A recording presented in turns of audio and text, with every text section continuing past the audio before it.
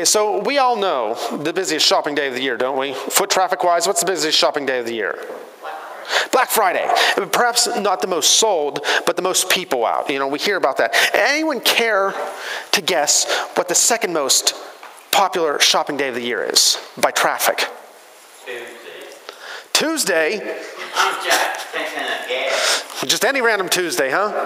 Well, it's a better guess than anybody else took, so we're thankful for that. Anyone? The day after Christmas, it's it. It's not as though people are out buying. What are they out doing? They're returning. They're taking things back. Because every year at Christmas, doesn't it happen? We get things we don't want, we have no use for. Like even as we're opening it and we're oohing and awing over it in front of the person who gave it to us, we're thinking, man, I'm taking that back tomorrow. You're going to give me something I want. Don't we? I read that in 2014, 284 billion, that's billion with a B as in boy, $284 billion worth of merchandise is returned after Christmas in the United States. That's insane, the amount of stuff we return. And we return our gifts. Certainly, we return gifts we don't need. Like someone gets you a shirt that's too small. You have no need for that. So you return it, or you get a coffee maker. I already have a coffee maker. This is the same coffee maker I already have. So you return it. You don't want it because it's unnecessary. It's pointless. Sometimes, though, we return gifts that we really do need. We just don't want them. We don't want to admit that we need it, so we don't want it, right? Case in point, ladies, do you ever have your husband or a guy buy a shirt that's a size up from the size that you usually wear, and after you get done trying to strangle him with it, you just kind of passive-aggressively say, it's all right, you fold up a person, I'll just return it, right? Now, let's be honest, sometimes, maybe not always, but sometimes, maybe you've put on a few pounds and that shirt will look nicer on you than the size you wear. So you don't want that bigger shirt, but you need them. It's like me this year, I kind of had to go buy bigger jeans. I didn't want bigger jeans, but I needed them. Or your friend might buy you this book about how to handle stress in your life, and you open it, and you're like, oh, wonderful. And you're thinking, what is wrong with this person? I can handle the stress on my own. I don't need this book. And so you take it back, you return it, even though you might not necessarily need it. You see, it's not unusual for us to want to return gifts, and perhaps even when we need them. It's just what we do. Something very similar happens all the time with people in the Church of Jesus Christ. We read in the passage today from 1 Corinthians chapter 12, the Apostle Paul tells us God gives us gifts. We call them spiritual gifts. He gives them to us, and the problem is that many within the church act like they don't want these gifts. Well, we think we don't need them. And so we're like, here, God, take it back. I don't want it. We try to return it like we do gifts at Christmas time. Let me explain what I mean by looking at one of the verses out of today's passage. Do you want to show us there, Jim? 1 Corinthians chapter 12, verse 7, where it says, now to each one the manifestation of the Spirit is given for the common good. It's a relatively short verse, but there's a lot in there that I want to point out to you today. First of all, it says something is given. That's the definition of a gift, right? If you give something, that's a gift. You can kind of hear even in the words are the same. So there's a gift, and it's given by God. So God gives a gift. You know what this means? God gives a gift. God picks what the gift is. He picks what he gives you. You don't pick your own gift from God. That's not how it works. Like when you buy gifts for somebody else, you pick it, and you give it to them, right? Now, some of you are good at picking gifts for others. And some of you might be like me, and you're bad. I think I told you before about the time I got my older sister for Christmas a shirt. And she took it back, she returned it, and while she was there, she had a conversation with the sales clerk and everyone else around about how awful that shirt was. And then she came back and made sure I knew about that conversation, right? So you pick gifts. Sometimes you're good at it, sometimes you're bad. But God picks the gift, and he gives you. You don't pick your own gift, right? No, God does. So God gives you a gift, and what does he give you? Oh, it says right here, the manifestation of the Spirit. Okay then, sermon done. No, what the heck does that mean? We can get a manifestation of the Spirit. I don't even know. We can get confused by that. And it's important for us to understand this. In Paul's day, even in Paul's day, they were confused by this. They were confused by this idea of manifestation of the Spirit, what we call spiritual gifts. And that's the reason Paul's writing. Paul actually writes 1 Corinthians, and in chapter 12, as I read to you today, he opens it up, he says, about spiritual gifts. I don't want you to be ignorant. I don't want you to be uneducated. I don't want you to not know what they are. I don't want you to be confused. Because Paul is writing to the Corinthians because the Corinthians, they were confused. They assumed, they saw certain gifts, particular manifestations of the Spirit, particularly that of speaking in tongues, speaking other languages. They saw that as better. That meant you were super spiritual. You had the gift of tongues, you're good. Now, if you didn't have the gift of speaking in tongues, maybe you weren't as spiritual. Maybe you weren't as good. Maybe you weren't a really good follower of Jesus if you don't have this gift. So Paul writes to them, he says, no, let me explain to you about these spiritual gifts. So, spiritual gifts, manifestation of the Spirit. What are spiritual gifts? They are abilities by which we receive the grace of God and by which God enables us to disperse that grace to others. Okay, try again, Pastor. A lot of big words there. A lot of long words there. Spiritual gifts. Working of the Holy Spirit in and through you. So spiritual gifts, the Holy Spirit empowers you to spread God's grace and love and to experience God's grace and love with others through specific means that are different each believer. So the Holy Spirit empowers you to do His work, to spread His grace. And how the Holy Spirit empowers you is your gift, and it's different. So Dixie, you've got spiritual gifts, and they're different from Dottie, and it's different than Bob. Same Spirit giving them, same God, but you got them, and they're all different. And you're like, well, what do we mean by this, Pastor? Well, as an example, Paul gives some in today's scripture passage. He says some spiritual gifts, apostleship or leadership in the early church. You are enabled by the Holy Spirit to spread God's grace by leading, or teaching, or healing, or working miracles, or interpreting for other people. Spiritual gifts, Paul mentions them. Now, there are other places in Scripture where we get lists of spiritual gifts. And some of them include hospitality. You are enabled by the Holy Spirit to be hospitable to people when other people kind of struggle with that. You might be having the spiritual gift of correcting or admonishing or rebuking or serving. Now, we're all called to serve, but the Holy Spirit empowers some people to do it much more naturally and fluidly than other people. These lists we get of spiritual gifts in the Scriptures, now they're not exhaustive. They serve as examples for us. We're trying to figure out what are spiritual gifts. You might have heard some of the things I said, and you might be thinking, yeah, I think I might have some of those spiritual gifts. You might have spiritual gifts that I didn't talk about at all there in that list. Might not even be mentioned in Scripture, but you got them. Your spiritual gifts, or however you are specifically enabled through God's Holy Spirit to spread and share His grace with others. That's what it is. Now, look, it's the manifestation of the Spirit. And Paul says it's given to each one. So pay attention here, because this is you. You are one of the each ones. God gives spiritual gifts. He manifests His Spirit in the life of every believer in Jesus Christ. There can be no Eeyores here. You guys know who Eeyore is? That donkey from Winnie the Pooh stories? Woe is me. Nothing special here. It's just me. No, if you have trusted in Jesus Christ as your Lord and Savior, if you are looking to Him for the forgiveness of sins, trusting Him for that gift of eternal life with God, then you can't be Eeyore, because you're gifted. You can't be there going, woe is me.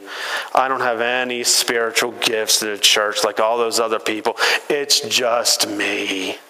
You can't be Eeyore because you are special. God has manifested His Spirit in each one. God has made you special by manifesting His Spirit in you.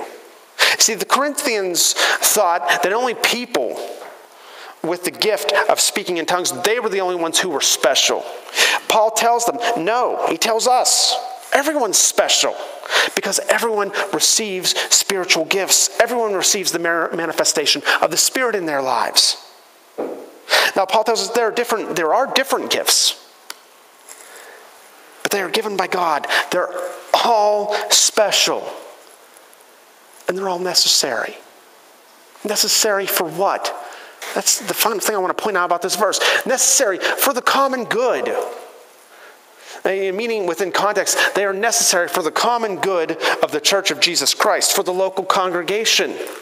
Meaning that they are to be used by the individuals who have these gifts in order to build up and to support the other people in the church. That's why you're given them. Meaning, guess what? Spiritual gifts, they're not about the self. God gives you spiritual gift, and who's it really for? It's for other people. You're gifted for other people. And this, I think, is why people in the church are so often kind of returning their spiritual gifts to God. They kind of want to give them back. Because it's not about the self. Because by nature, we human beings, we are selfish. We are self-focused, aren't we?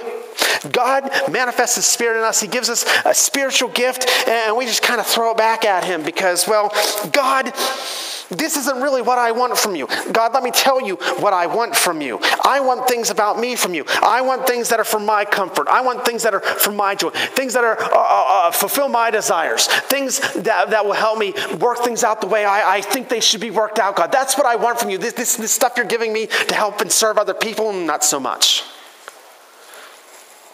See, we ignore our spiritual gifts. We throw them back.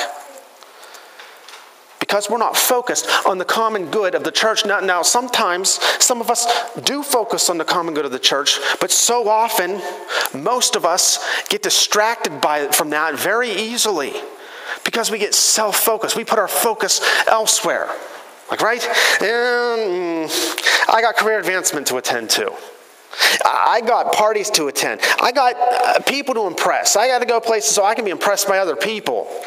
I got restaurants to eat in. I have TV shows to binge watch. I've got a bed to sleep in. I've got football games to take in. I got a house to make pretty. I got toys to play with. I got concerns and business that I need to go worry about even though I can't do anything about it. You see, we focus on these things. These are all things about us. And that's where our focus is, not in the common good of the church.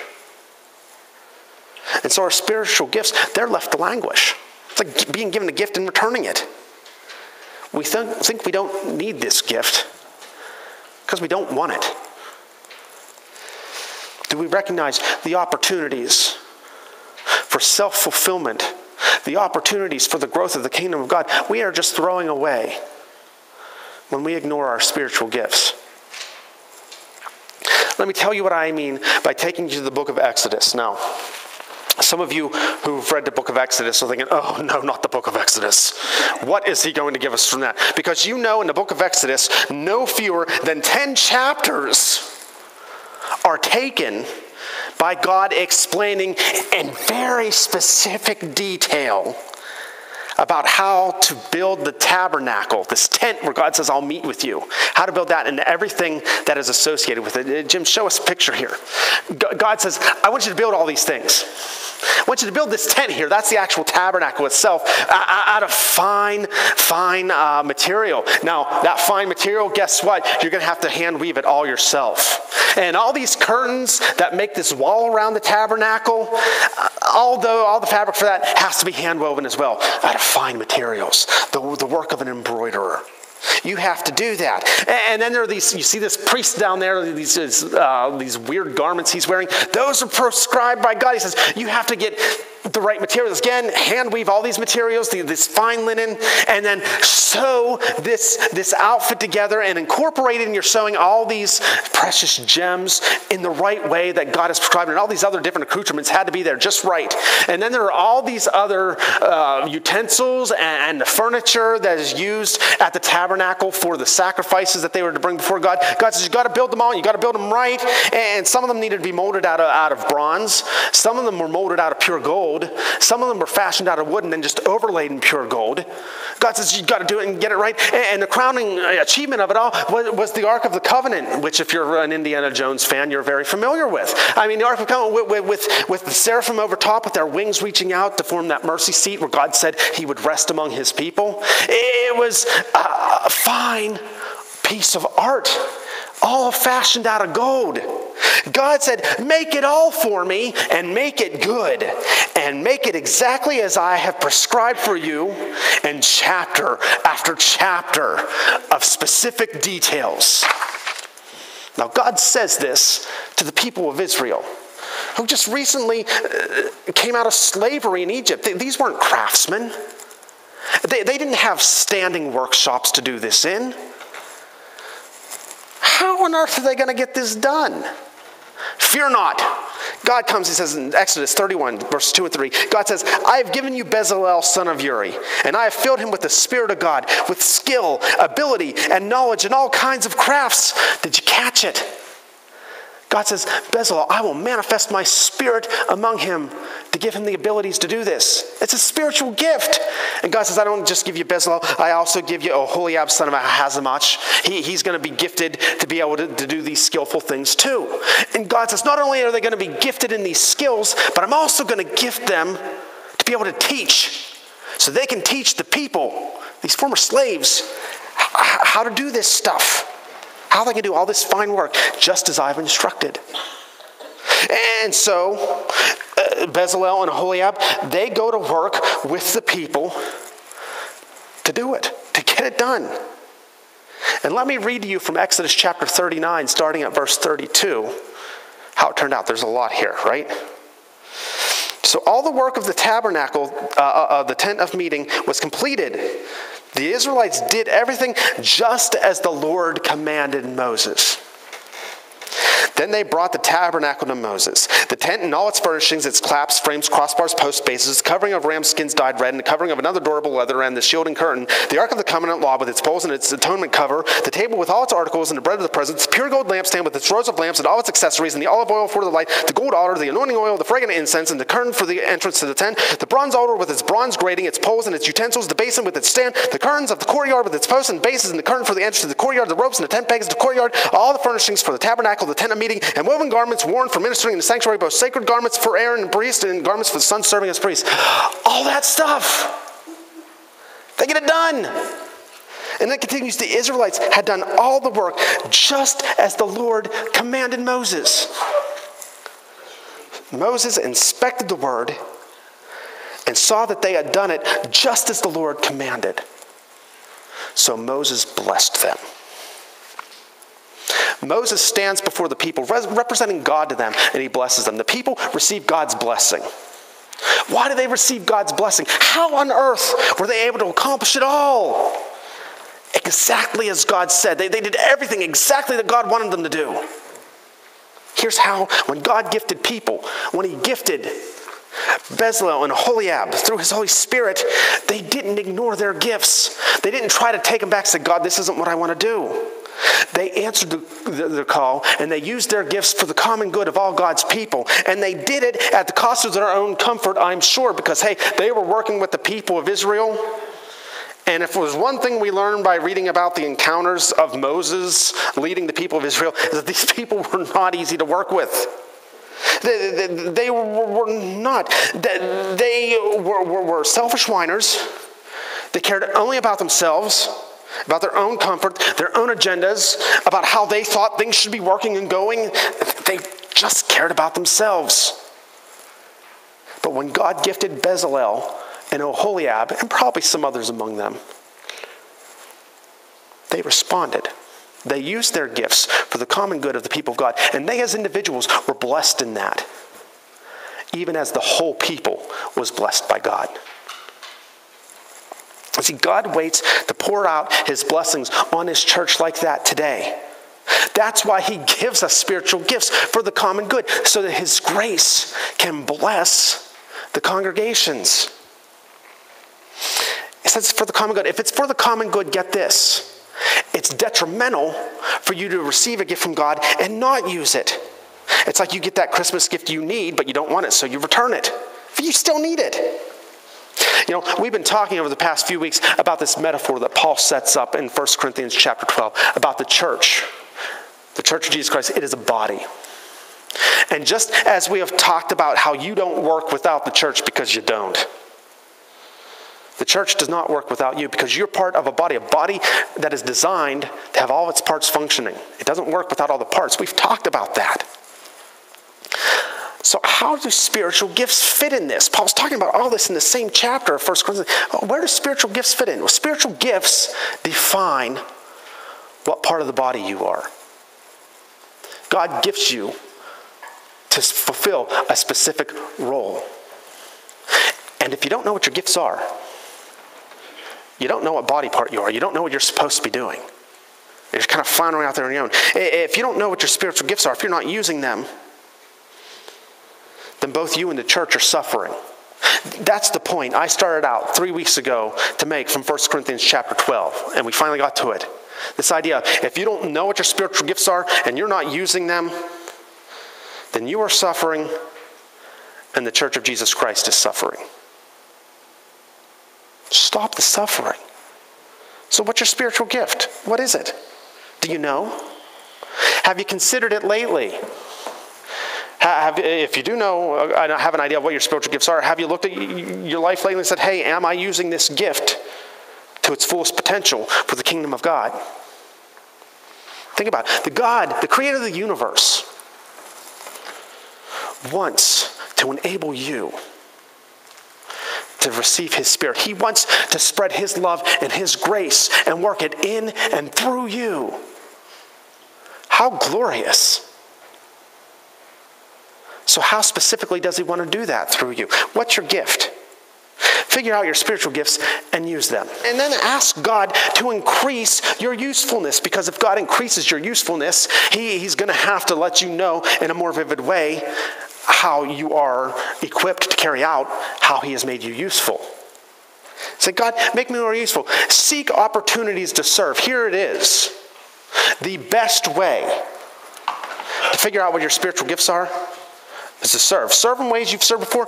Look for ways to serve that you haven't necessarily served before and go do it. Try it. See if you make a connection with the Holy Spirit in your life. Look at how other believers are serving and seeing if that seems attractive to you in your walk with God. You can ask those you have served and those who serve alongside you to help you distinguish and determine your spiritual strengths. Enlist other people's help. And then if you think you've got a spiritual gift, go use it. Practice. Use it and use it and use it. So you become stronger. You become more confident that this is a gift God has given you, even as you strengthen yourself in the church. You see, I'm like the Apostle Paul here today. As your pastor, I'm saying to you, I don't want you to be ignorant about spiritual gifts. I want you to know what yours are. I want you to experience them. Because when you experience your spiritual gifts, you are blessed. And that's what I want for you today.